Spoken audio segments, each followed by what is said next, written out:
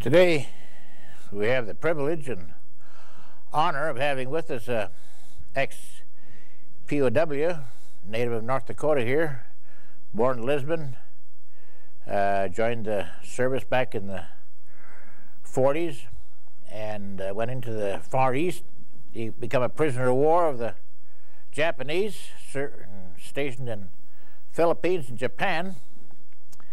And today he's going to tell us his story about how he won the war. So you just start right out, Brownell, and tell us where you were born and where you went to school and how you got in the service and so on.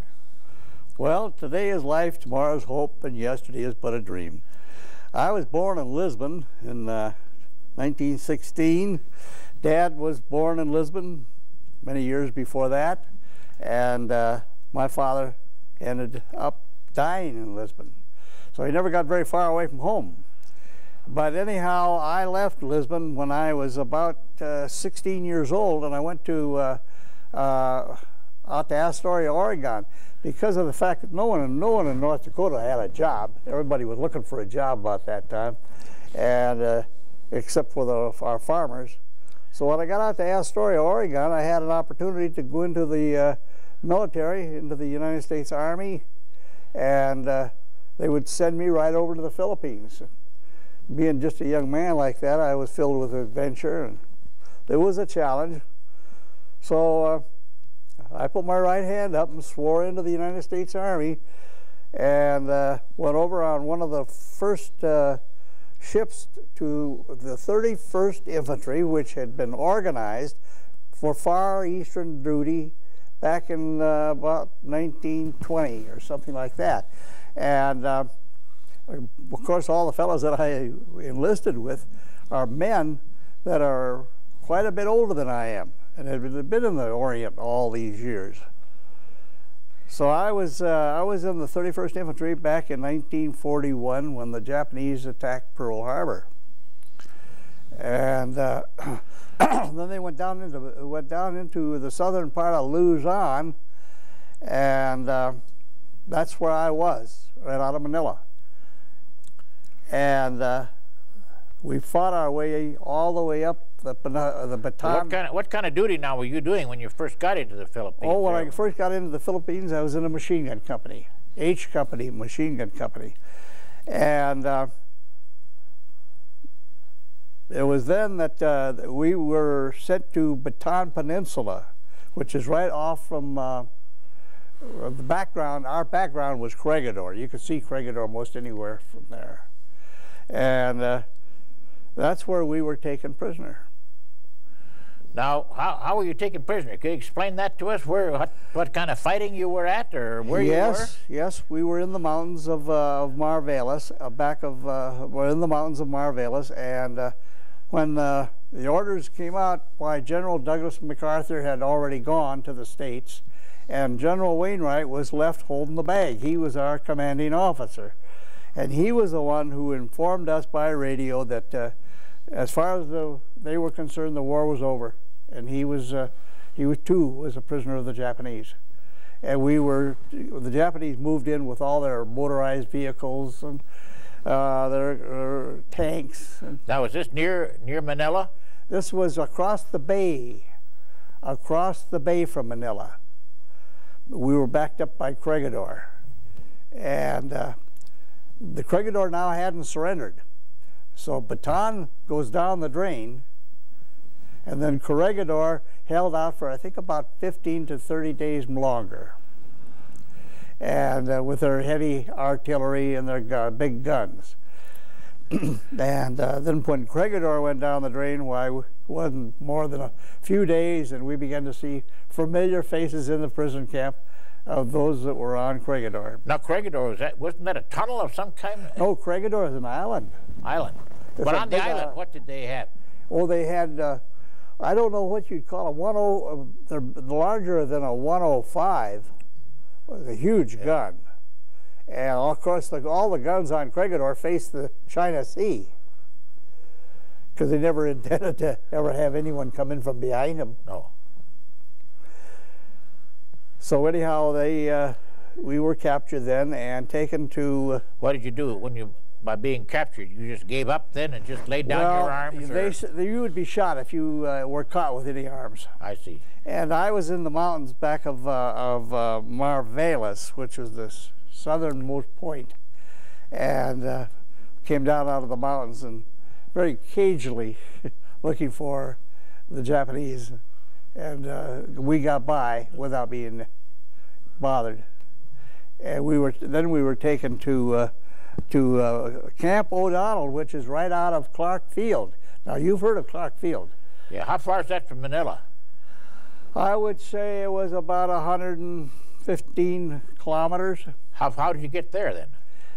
Pardon? How did you get there? Oh, we were taken up there. We marched.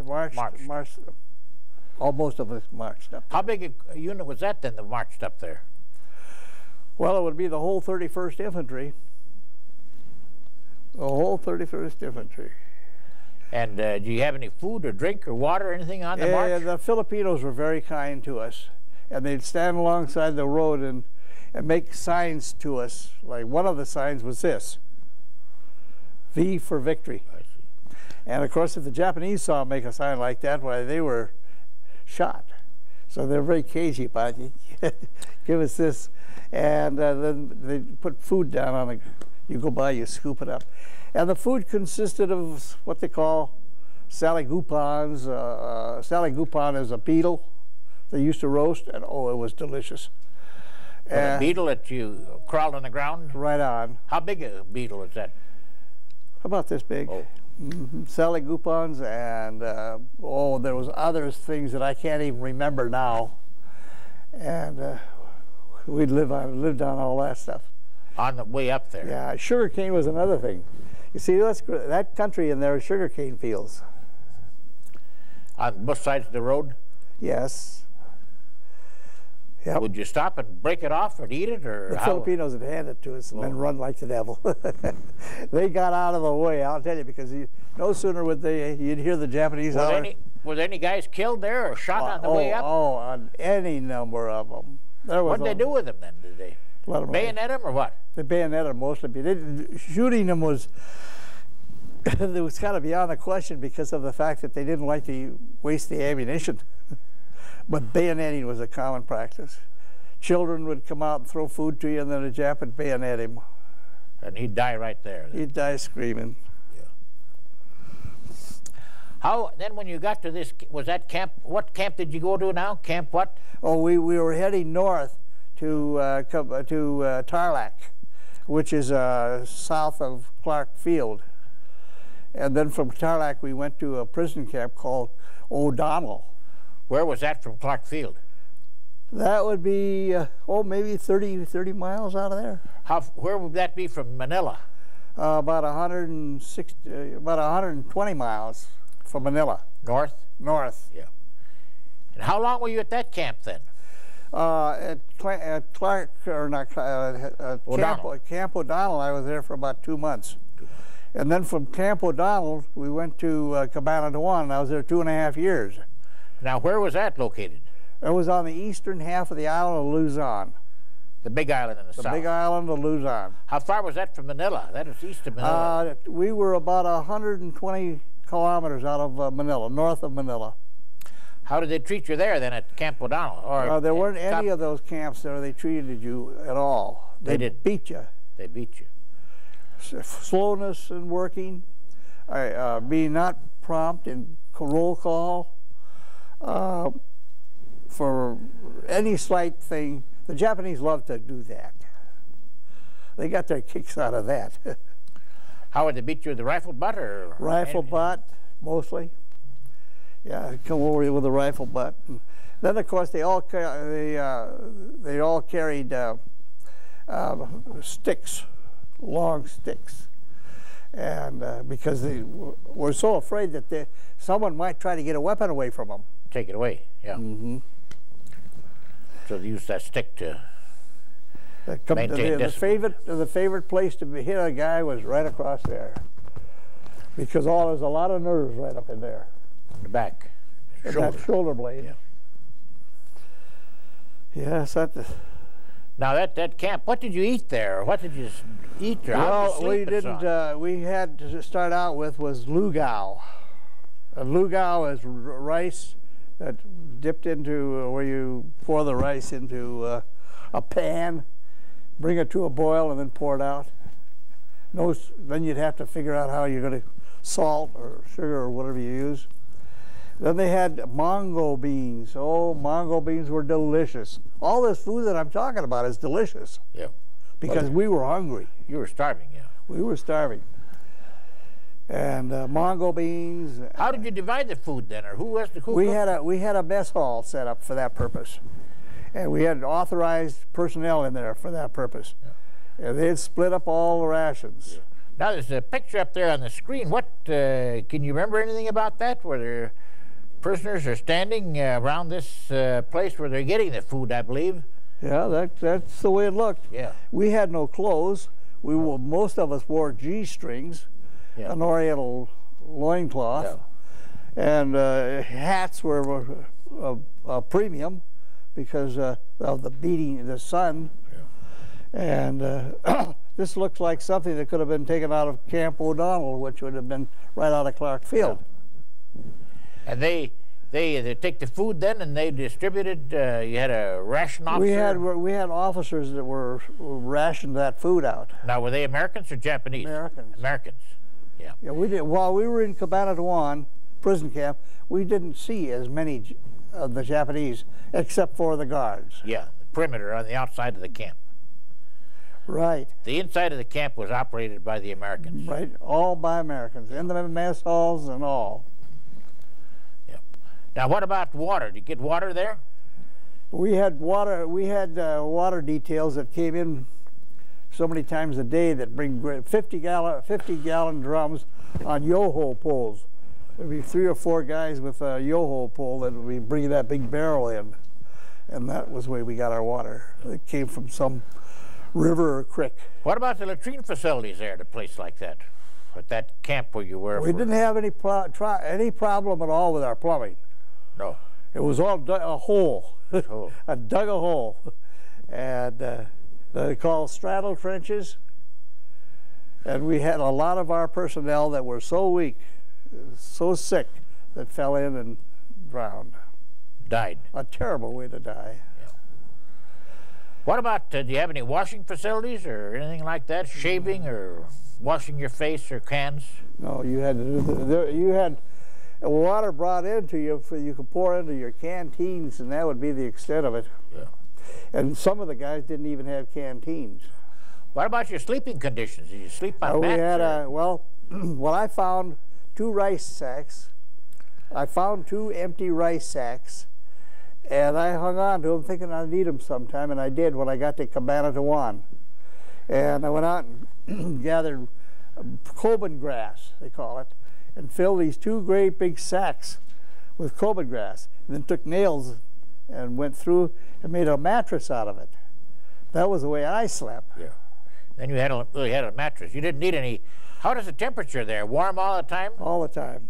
Night and day?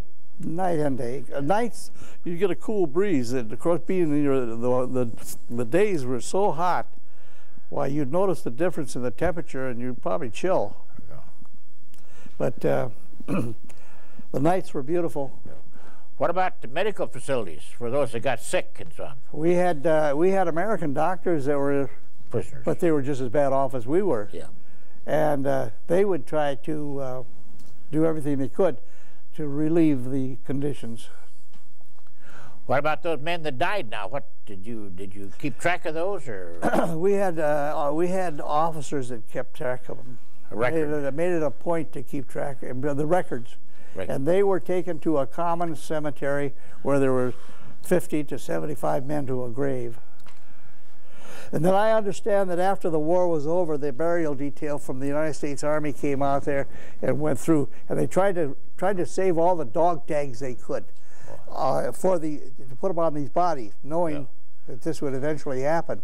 So they were able to identify a lot of those men.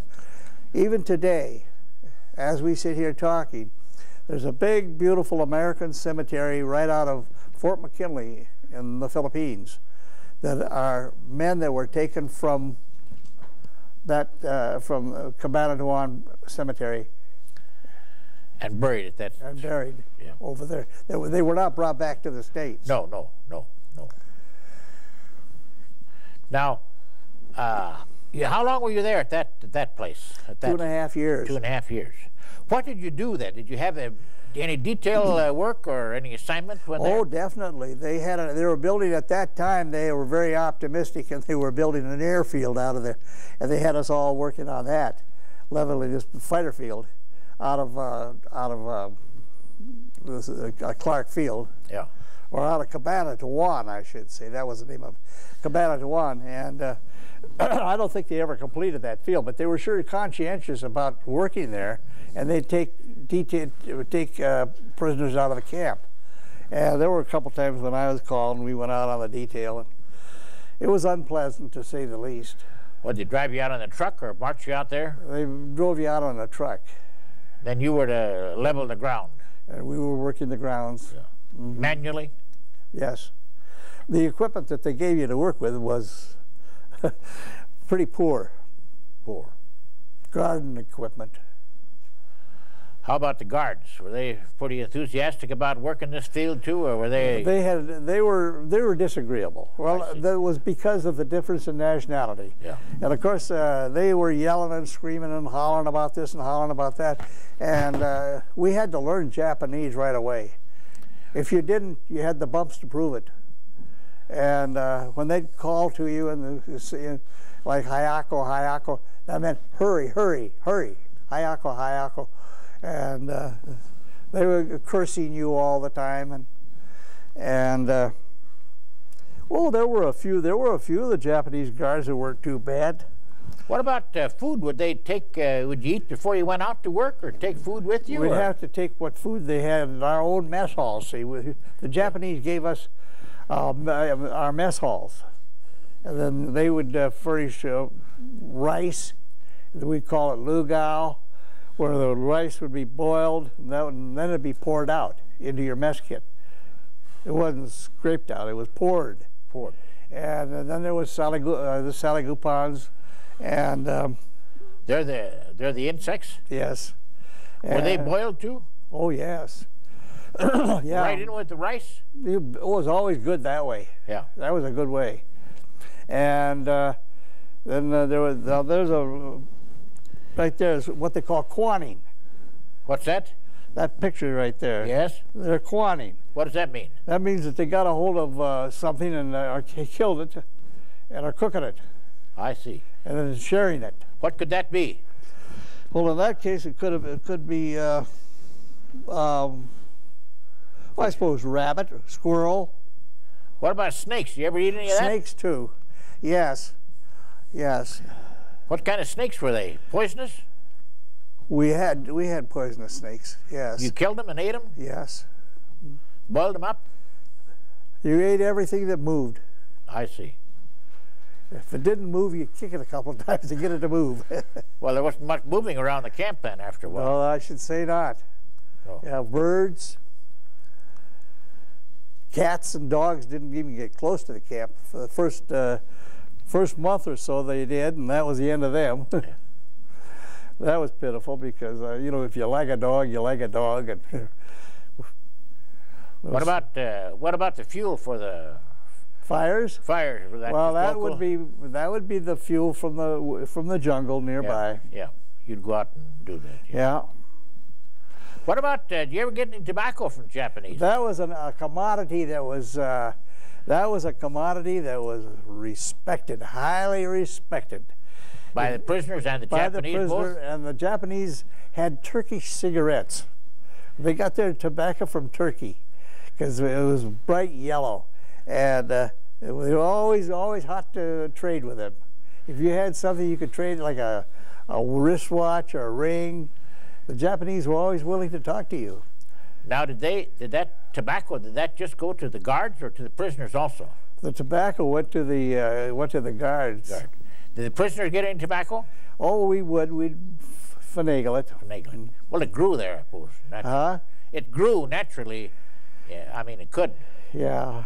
What about records and so on? Of the Japanese keep records of you? And well, yes, they did. The Japanese turned that privilege over to the Americans themselves. I see. And then our own officers kept records of you prisoners. Of the prisoners, and sicknesses and medical care. And what about pay? You get any pay from the Japanese? Any yen? They talked about it. They talked about it. They talked about it a lot. I see. Yeah. But I never saw any guy ever get a Social Security check or anything like that. What about the Geneva Convention? You ever talk much about that? Never heard of it. Never heard of it. No. No, sir. Now, when you were in this camp, were there any American airplanes flying over it or anything like that? No, but there were a lot of Japanese planes. Yeah. What did you think about the war at that time? I think it stunk. Did you think it was going to end or think we were going to win? Oh, yes, there was no question. We're optimistic. We were optimistic. We never lost our morale. Sure that we knew we were going to win this war. That's why everybody wanted to live so bad. What kept you going then, sort of? Was that the idea of winning the war and coming home? Yeah. There's the picture there on the screen now. Yeah, that's a typical picture of the guys in Combatant 1. They all except the ones that I knew had G-strings. Now this is a pair of GI trousers that's been cut off. But you know what a G-string is, don't you? No, I'm not. All right, a G-string is it's a big oversized jock strap. I see. Yeah. And that's what we wore. Nothing on top then? No, you never wore anything on the top because you had in the rainy season that you got cold, but you put on some kind of a jacket or a sweater or something to cover you up. You ever get any clothes from the Japanese there? Yeah, they did. They issued some clothes once in a while, but they were, work clothes. They were like shorts. Oh, shorts, yeah. Khaki GI shorts. What about shoes and stockings? No. You went barefoot most of the time. You did.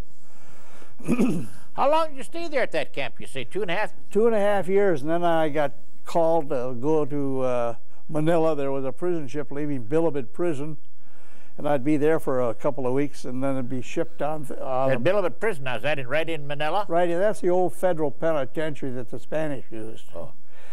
And I'd be there for a little while, and then they're going to ship me to Japan. How many of you went there? Well, out of this camp, there was over 1,000. That went to? Yeah. They went to this camp? Uh-huh. And in the Philippines? In Manila. In Manila. And then you were to go on a ship, is that right? Yeah, and I went up on a Noto Maru. That was the name of the prison ship that I went on. That took us about 22 days to get up there. We were in the forward hold on that thing, and we were taken out of the hold once on the way up. And we were somewhere off from oh,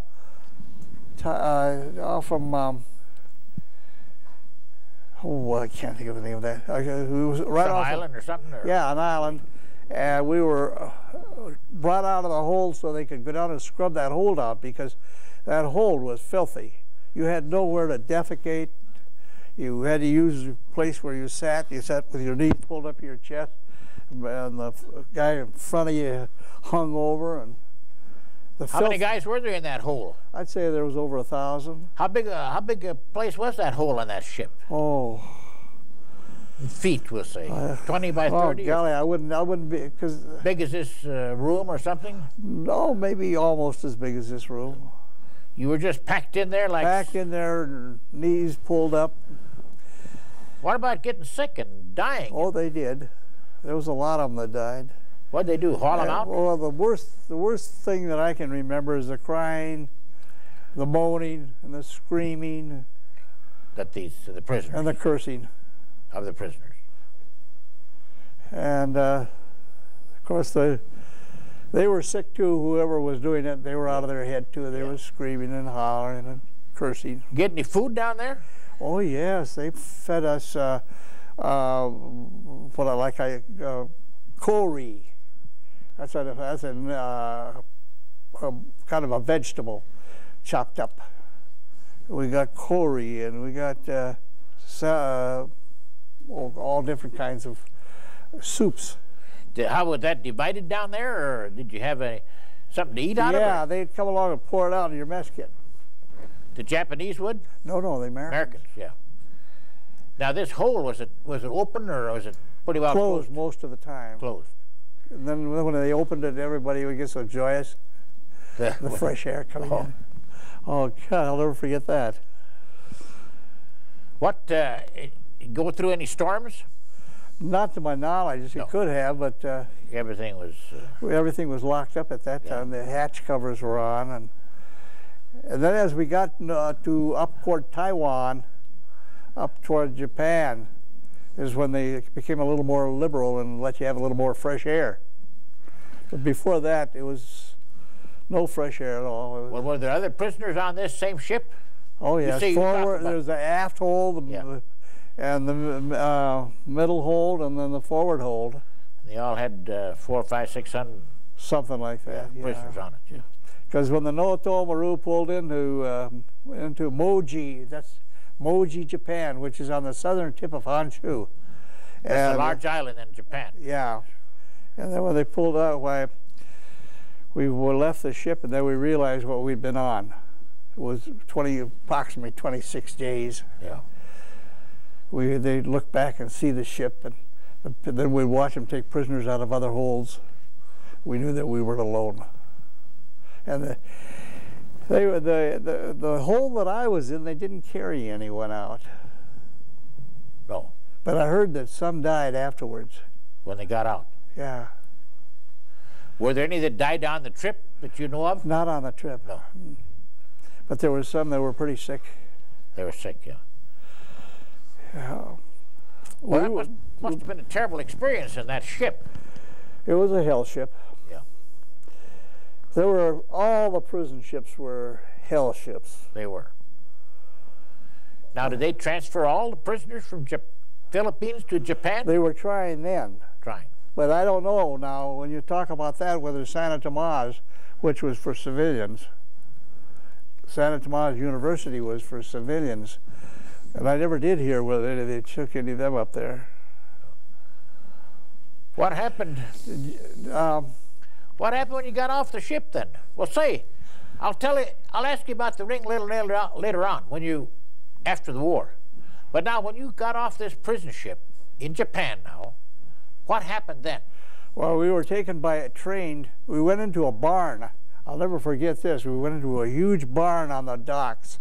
And I was so tired. I wanted to lay down and stretch out so bad. And I got all stretched out, and I got so comfortable when whistles began to blow, and everybody, hayako, hayako, hayako, get up, get up, get up, get up, get up.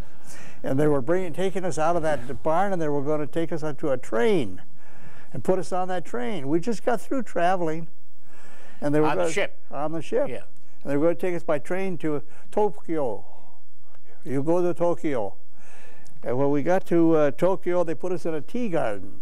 And now it's daylight. A beautiful morning. They put us in a tea garden. We got all kinds of... That's the capital of Japan now, Tokyo. And must have been quite a ways up there. Oh, I don't remember how far it was, but we were down on the southern tip, not too far out of Tokyo. And so we washed, and we were able to take a bath, we were able to clean ourselves up, wash ourselves, and we were in filthy condition. You could, in that tea garden, so-called tea garden, you got baths and so on? We got baths. They gave us great big qualies of hot water. And we bathed and we cleaned ourselves up. All the prisoners, or just a group? All the group I was with. Yeah. How many were there? I suppose there were about 1,000 men. Yeah.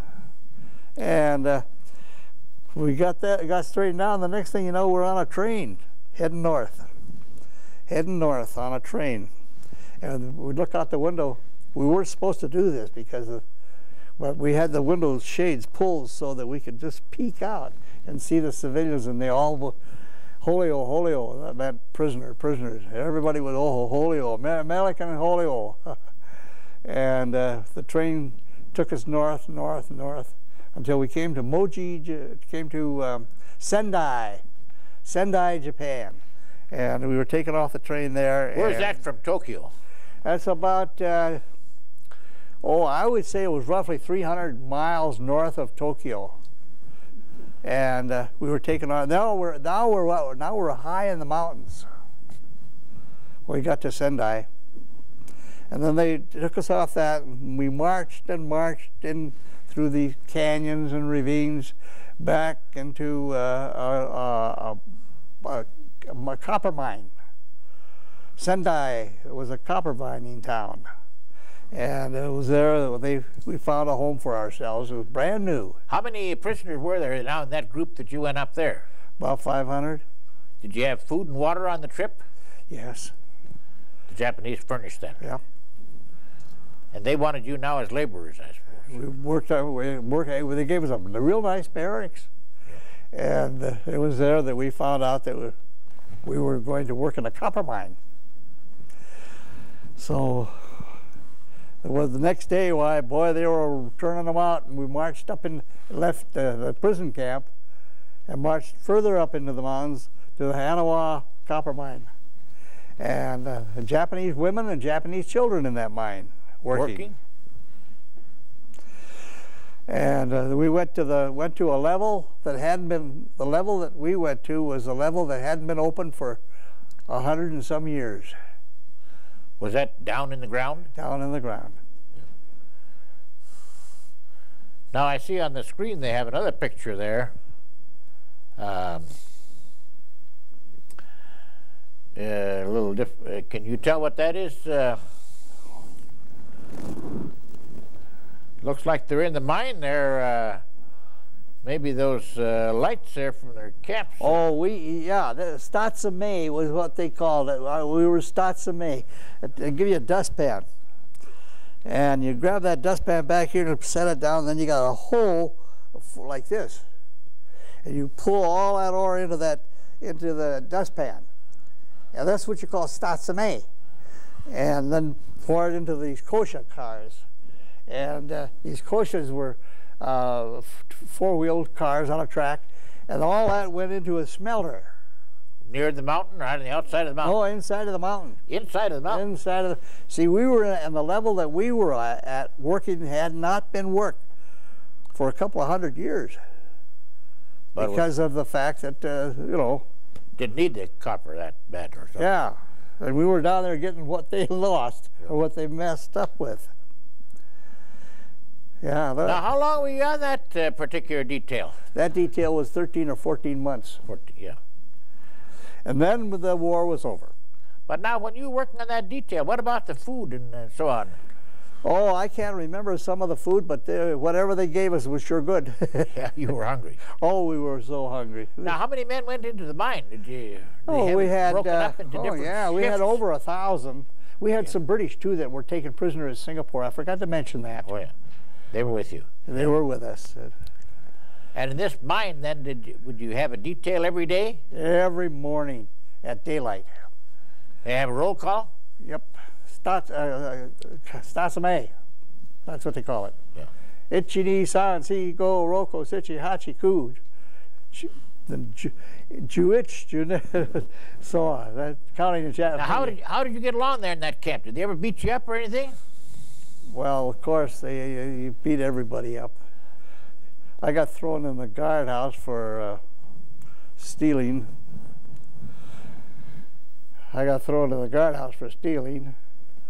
And what kind of stealing did you do? Oh, what I did was I stole a fire ladder off of Japanese headquarters. See, it was the wintertime when we were up there, and there was no heat. Yeah. So we had a stove, and nobody ever used it. So another guy and I went out and stole this fire ladder off of Japanese headquarters, brought it back, chopped it up, put it in the stove. Oh, was it ever nice. When that detail came in that night, it was the first time that they'd ever come into a warm barracks. Now, there was a picture there where there's some tall Americans and short Japanese. Was that a factor in your culture between the two? No. The tall Americans and short ones? No, the tall Americans had come down with a crash. They would.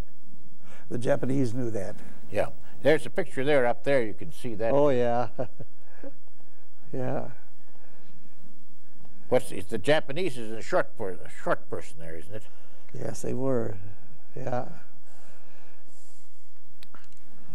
How did what happened then? Did they ever find out that you stole that ladder? Oh, well, what happened to that? That's kind of a story in itself. But anyhow, everything went along fine. We had two. The Japanese camp commander was Lieutenant Asaka, and the Japanese interpreter was Takahashi.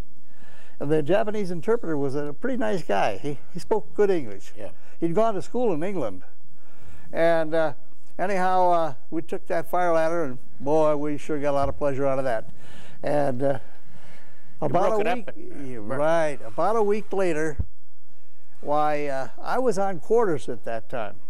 Sick or something? Yeah, I can't remember what it was, but I was on quarters at that time, and the details all came in from the mine, and they were pretty well bagged out. And all of a sudden, Asaka, the commander, come in and said, he says, "We would like your attention, please." He spoke good English. The Japanese know who the men were that took the fire ladder off from Japanese headquarters. Psycho Yampan, that was the section we were in. Section 4A will not be fed until at such time as these men turn themselves over for punishment to the Japanese. Well, you know, eating was a big factor. Sure. As we sat there and across Gordon Hilton would look over at me, and I'd look over at him. Finally, we'd say, well, we better go. And everybody was looking at us because they knew who there was. Yeah. So we got some extra clothes, got some extra jackets on, and we turned ourselves over to Takahashi. Oh, he said, "You steal that fire ladder? Oh, that's not nice. The Japanese don't like that." So anyhow, he says, then Asaka talked to come out, and he was a fine-looking officer, and he spoke excellent English too. And he talked to Takahashi for a few minutes, and finally we went back, and they called for the three little Japs come out of the barracks. Taksan Bento. And we knew what that meant. That meant Taksan beating. They came on, boy, did they ever beat us. And they taught. Beat you with the sticks, or? No, they came out with sticks, but Takahashi being he was a pretty good Jap. He says, no, weapons nigh, or in other words, weapons nigh. Taksan Binto, means judo. So anyhow, I got a lot of flying time in that time. And so anyhow, finally I ended up on as this was in the wintertime, and I ended up underneath the barracks where the water had been running off from the ceiling and formed big icicles down there. And I ran one of those icicles right up underneath my back. I couldn't hardly breathe. And I said, "Mati, no more." And so they threw Gordon and I into a little ASO, they call it, a little guardhouse. You can't stand up and you can't lay down. And we got in there, and we were there for about a week with a little water and a little rice. And then the American camp commander was a guy lived in Glendale, California. The camp commander, the Japanese? No, the American. American, yeah, okay. And he lived in Glendale, California. And he came in and talked to Asaka and to Takahashi, and talked him in, and he said, let them out, see. And so they turned us loose. They sent it back to the barracks. And that was Christmas, that was the Christmas Day. That they'd let you out of that? 1940, yeah, I just thought of that. Yeah. That was Christmas Day of 1945. 44. 44, all right, yeah. 44. Yeah. Christmas Day of 1944, I'll never forget that. And that was my Christmas present, to get out of that guardhouse. But I still was having trouble taking deep breaths. Did they have any other prisoners there besides you, no, 2 or 3? Nobody would be dumb enough to do that. No.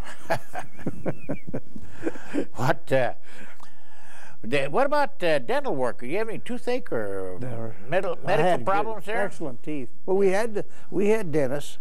We had dentists, and they were just as much a prisoner as we were. Japanese or American? Americans. Dentists and doctors. Hey, by the way, yeah, you brought up that. They did bring, I remember one time while we were at Hanawha, we were called in, the detail, Psycho Yampan, Section 4D was called in, and they looked at our teeth. But that was all. That's all, yeah. Did they have a hospital there? Do you know? Yeah, we had a hospital because I went when they turned me out of that ASO, out of the guardhouse. They took me to the hospital. Prison hospital? Yeah, but there were just a few of the guys in there that were pretty sick men. And there wasn't anything wrong with me, so I was just fine. How far were you from a town now? Hanawa was about it's a very small town. It was I suppose a half a mile from the prison camp. Now this copper, now was that loaded on cars and shipped out? Oh no, it was. We were so far down. I don't know how many hundred feet. It took us half an hour to get out of that mine. Well, down in the ground, yeah. Yeah, and it was all on track. Oh yeah. But this area had been mined for many hundreds of years. Copper. Yeah. What about the refined mine that you guys dug out there? What happened to that? That all went to a smelter. Yeah. That was right near Hanawa. And we had British prisoners of war working that smelter. And I was able to catch on to a lot of this stuff after the war was, or after we got out of the mine, because we went to a kind of a lumber deal where we were cutting up some lumber. And it was nice to be out in the daytime and to see daylight and to see the other people working and get to talk to other people coming out of that dark mine. Well, how long were you in that dark mine? 14 or 15 months. And then you went out to this sawmill or the lumber mill. And then we went out there for about 2 weeks or 3 weeks. I see. So that I had an opportunity to see what was going on. Yeah. And then we were liberated. Yeah. Well, what did you do in this sawmill then, or this lumber mill? What did you do there? We were moving lumber around, carrying it, moving it around, going into camps nearby, picking up lumber, bringing it out. Were you working now with other prisoners or civilians? Yes, yes. People you knew. Oh. People that were out of the same camp with you. Oh, yeah. Now you say, how did you, now you say you worked there until the war was over? Until we got word from Asaka that he had a message for us. And we all went out. We thought we were going to be shot because they had the 50 caliber machine guns mounted up in that camp. And any time that they were to be used against us in the event that we were no longer prisoners. Oh, I see. And so anyhow, this is what the anticipation was, that they were going to turn those 50 calibers on us. But one of the things that was very encouraging was the fact that we came out in the compound and there were no one near those 50 calibers and the hoods were still on them. And that's you were in a compound with where the barracks were. Yes. They had a parade field there. So. Yes. Asaka came out and his arms were folded like this and he said, "You will," oh, I wish I'd have brought that speech because I have it at home. "You will be so happy to know that our two loving countries have come to an agreement." And then he went on. Oh, I wish I'd have brought that speech. Anyhow, it was laying right there on the desk, too. Anyhow, there wasn't a sound made. He said, "You will be," he says, "you will be guarded by the Japanese against the civilians. We are afraid." I remember this part. The Japanese civilians will retaliate. Retaliate for what?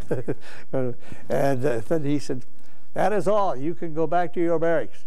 And the guys all turned around. There was 500 of us in that compound. Turned around, and they walked back. There wasn't a sound made.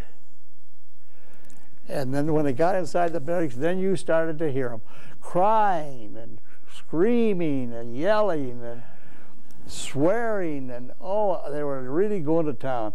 And I went back, and Gordon Hilton and I go back to this where we were in a bay. They call it a bay. We went back, and he put his arm around me, and I put my arm around him, and I said, "I was expecting this." He said, "So was I." The war was over. Our two loving countries are going to come and get us. About 2 days later, why, there was no more shigoto. No more work. And so we laying up there in the barracks sleeping, and all of a sudden we heard somebody screaming and yelling. We woke up, and here a weapons carrier. American or Japanese? Excuse me. American weapons carrier came into the camp with 3 Americans in it. They jumped out, and of course everybody says, "My God, it's Americans! My God, it's the Americans!" Well, they got out, and these guys were just young fellows, you know, and they were on a atrocity detail. Oh. They were to go out and check out all the atrocities that were supposed to have been committed by the Japanese. And they pulled up in that doggone weapons carrier, and they got out, and the first thing the guy says, "Listen, you got any money on you? What's the money look like?" They reached in their pocket. These are pesos, and this is American currency, and it didn't look anything like what we were used to seeing. And they, "You got any pictures of your family? How about your wife?" And they pulled out the pictures. This is my wife. This is my daughter. And this is the first white woman we'd seen in 3.5 years. And the guys gathered around them, and they said, "Hey, we didn't come in here to spend the afternoon with you. We got a couple of other camps down there. We didn't even know there was another prison camp nearby." So they took off, and that was the last we saw of them. But boy, I'll never forget that day that the Americans came in the camp. Only 3 of them. Did they have any food with them? No. How long were they there in camp before they left? Did you stay there? Yeah, we stayed there because the Americans were going to get us out of there. Yeah. We were going to take a train out. Yeah. Did you know anything about the atomic bomb or anything like that? We heard about it afterwards. What about? We were only let's see, that was at Hiroshima. Yeah. And Nagasaki was south of us. Yeah. Hiroshima was west of us. But you didn't see her. No. What about those fire bombs or bombing by the American Air Force of those We cities? heard about those too. You didn't see anything. There were no bombers that near you that bombed. Hanawa, we never got any bombing in Hanawa. No. Well, boy, did we, when we came through Hiroshima, before, on our way to this prison camp, it was a beautiful city. It was, yeah. And then when we left Hanawa, we went through Hiroshima, and oh my God, it was just rubble. Yeah. It was terrible. Now, how did the civilians treat you now when you say there was a problem there? They were very careful. Konnichiwa. They knew they lost, or I mean, yeah, the civilians. They were serious. Konnichiwa. What about the army, Japanese army? We never guys? saw any of them. Whatever happened to them?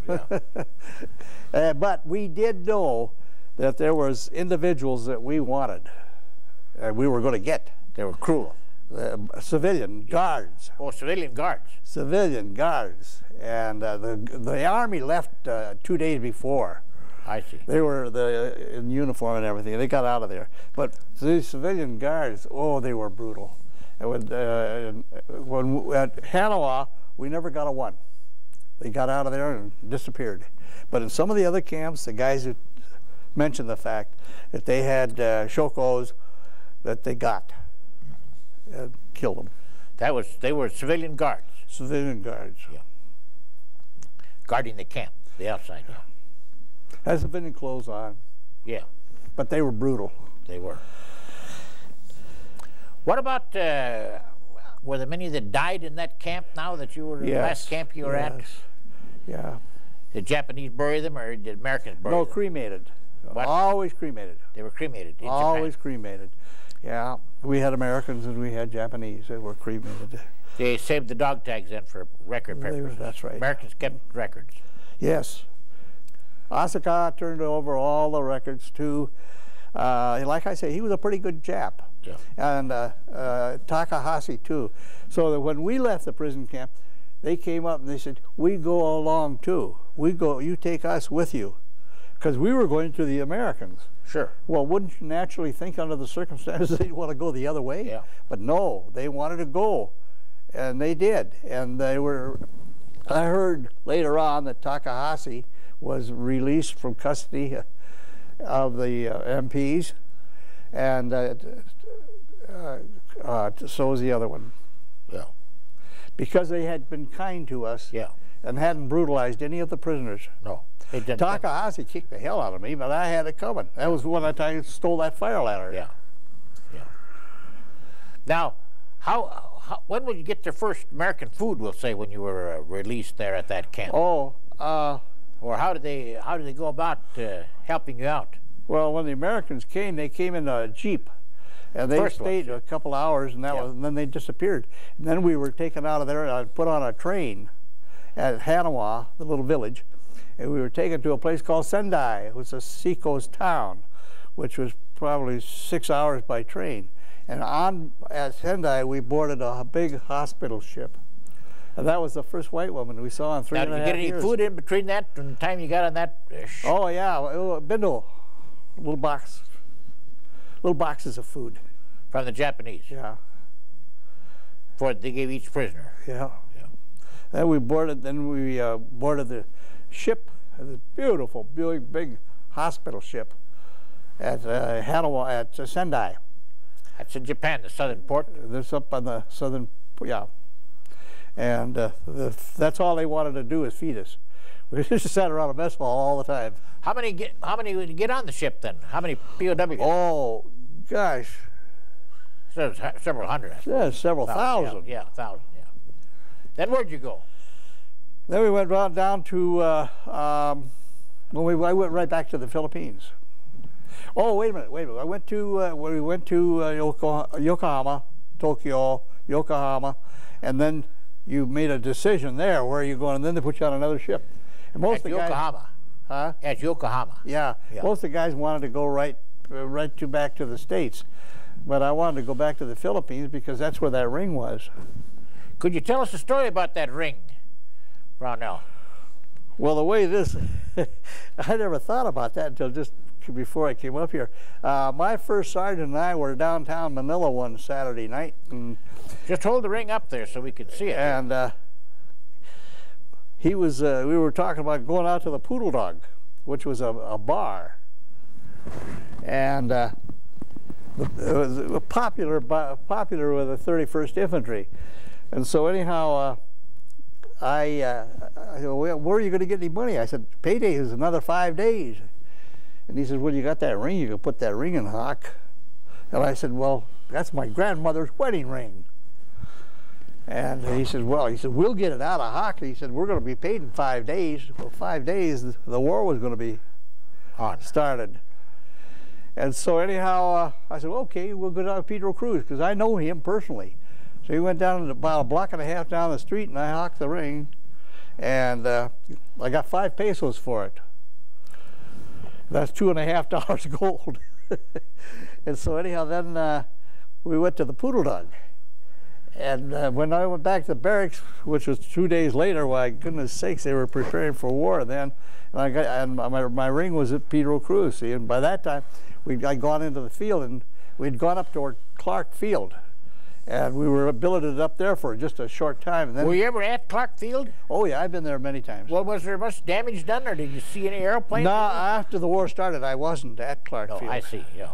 After the war, but there wasn't, I don't think there was very much damage. No.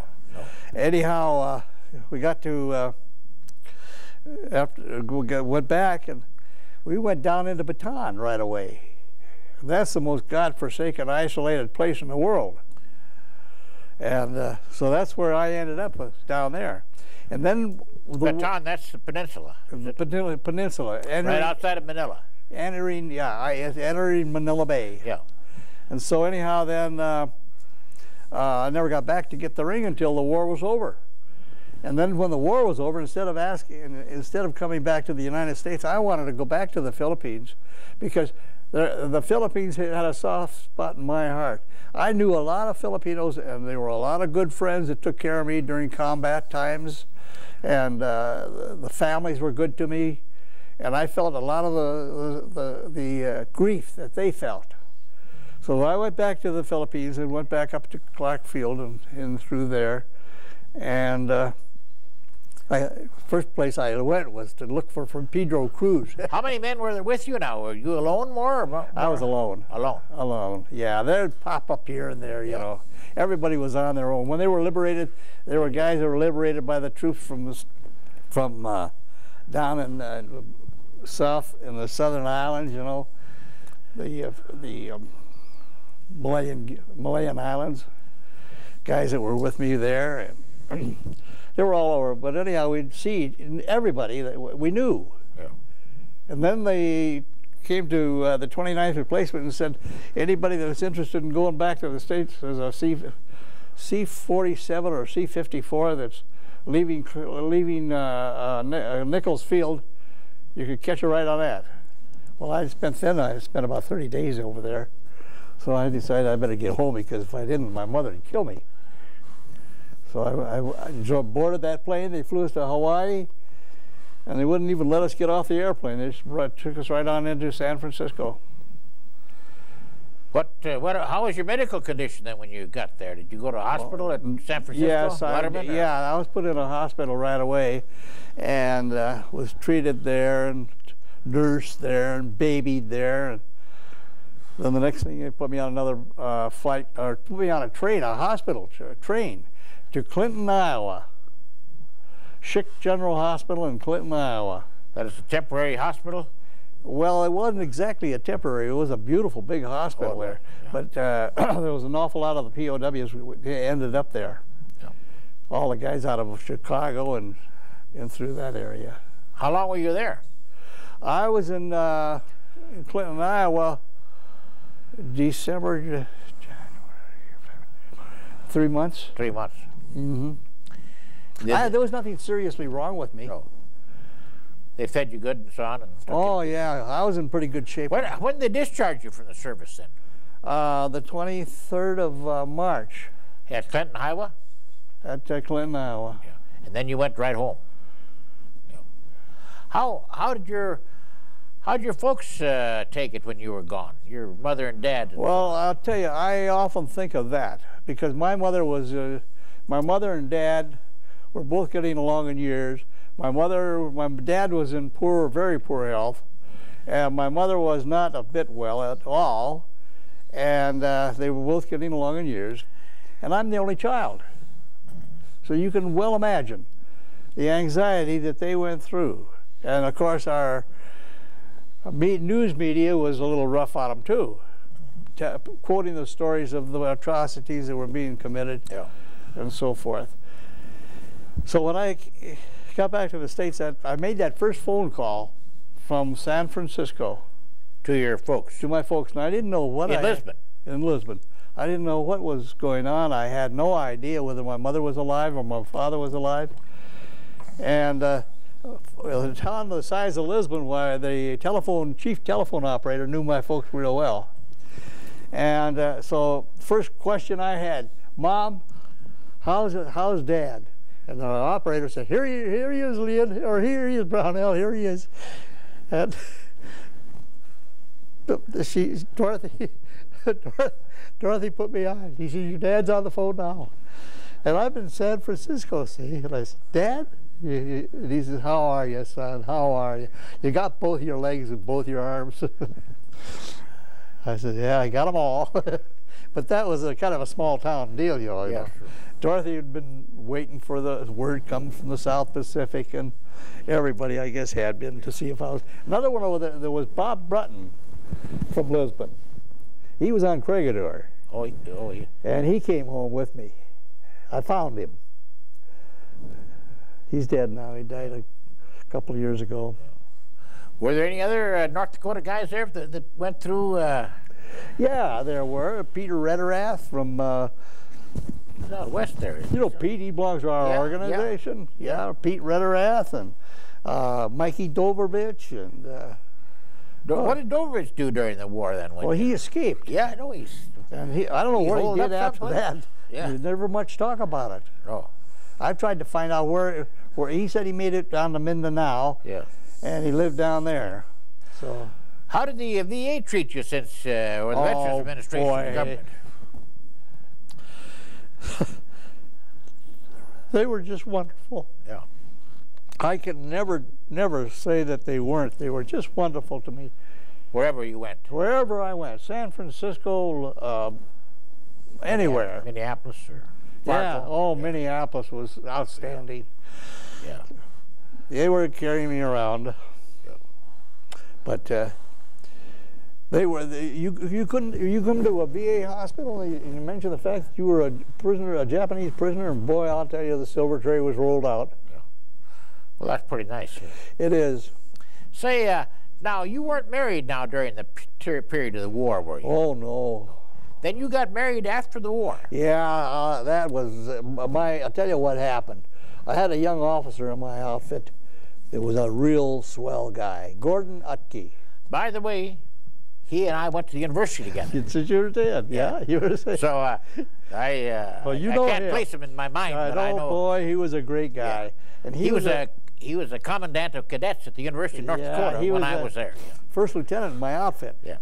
And then they transferred him out just about the time the war started, and sent him to an outfit down in Mindoro, I think it was. Yeah. Out on the Mindoro, and he was. We get back to the States, we're going to get together. Oh, boy, we got to get together. And I said, well, that's a great idea, because his mother and my mother by that time had become pretty good friends. So he mentioned the fact. This was Lieutenant Utke, or yeah, at that time, Captain. Yeah, yeah. Okay. And by that time I was over in this time now we were over in the Philippines. And I saw him at Cabanatuan prison camp about, I think it was about 3 hours before a Japanese patrol came into that camp and took me out. He and I sat there, and it was the first time I saw him all during the war, see? And he said, the first one of us that gets back to the United States has got to look the other one up. Now, don't forget that. Don't forget that. And I said, okay. He says, and I said, where is your family now? And I knew they were in Enderlin, but he had a sister, and she was in Santa Cruz, California. And he says, Florence is in Santa Cruz, California. Mother and Dad are back in Enderlin and are probably with your folks now. And then we heard this patrol coming. About 3 Japs coming down there, driving everybody into the barracks, and then they were going to take so many out to take them to a prison camp up in Japan, see? So I said goodbye to him, and by golly, I went out on that Noto Maru. That was that Japanese prison ship. And I got back to the States, and about a year later, I met his sister, Florence. And she was in Santa Cruz, California. I'm damned if I didn't marry her. I see. Now, she was a sister to Gordon. Gordon, yeah. He died. He was killed. He was killed on a Japanese prison ship going from Subic Bay to Japan just before the war was over. American planes were coming into the Philippines then, and these bombers came in and they strafed it and took her down. Took the ship that he was on down. Dwight Hunkins was on that boat too. I see. Yeah. And that's his sister. Then you married his sister. Yeah. Yeah. And you lived then, spent years in Valley City. Yes. Yeah. Yeah. Yeah. She and I got married in Valley City. Yeah. How many children do you have? 3. 3. 3 boys: Frankenstein, Dracula, and Mr. Hyde. 3 boys. Now, where are they? Well, the 2 of them are in Minneapolis, and the 3rd one's out at Tacoma. Tacoma, yeah. And you were in the post office then, is that right? No, I went to work for the newspaper. Whereabouts? Advertising, the Valley City Times Record. Oh. And I worked there for about, oh gosh, I must have been there for a couple of years. And then the postmaster retired. And I had a committee come in one day and wanted to know if I wanted that job as postmaster. And of course, I'm going according to, you know, you're in as postmaster as long as the Republicans or the Democrats are in power. Yeah. I said, no way, I didn't want that. And they said, well, now things have changed a lot. This is a permanent appointment by the Senate. Yeah. Oh, that's different. So you took the test then, and 28 years in there. You were there 28 years, Valley City. Mm-hmm. Yeah. Well, you were the main how many men did you have in the post office there? There's 26, I think. 26 men working there. You had a lot of rural carriers. And 3. 3. Yeah. And then town carriers and so on. City carriers we had, I think 8. Yeah. What would you do in life now if you had to live it over again? Or how do you look upon your life? Or I'd kill that recruiter. I'd shoot him. Well, yeah, but he might have sent you. He might have ran into some guy that would send you in the Navy or something. So, nothing like the United States Army. You gotta join the United States Army. Benefits, the benefits you get, are outstanding, outstanding. Well, you've done quite a bit for the prisoners of war here in North Dakota, Brownell. So they're getting fewer and fewer. I'll tell you, that was a grand bunch of guys, I'll tell you. Yeah, they were. Yeah. What do you think now, Brownell, about the world? Do you think it's getting better or worse, or what do you think? Well, I really haven't tried to put it together, but the way things sound is not getting any better. No. I think it'll always be the way it always has been. Yeah. There's war and rumors of war all the time. You think if they started a war, you'd run down to the recruiting station again? Well, if the Japs did. Yeah, well, thanks a lot. It was fun visiting with you, Brownell, and you had an interesting story. And well, I hope it's been interesting. Yeah, you played. You know, so many times people say, well, they don't want to talk about it. They don't want to talk about it. I find it does a lot for me. Well, I think it to does talk about it. Yeah, it's like I relieve myself to a great extent. I think if you hold it in too much, it's I do too. Yeah. And of course, we understand too that the atrocities that were committed are just unmentionable. Yeah. And but not so much to the soldiers or to the military, but when I start to... Let me prove that it adores the loveliness of yours. All my life I've felt content to stargaze at the skies. Now I only want to melt the stardust in your eyes, star eyes. When, if ever, will my lips know if it's me for whom those eyes glow? Makes no difference where you are, your eyes still hold my wishing star. Oh, star eyes, how lovely they are.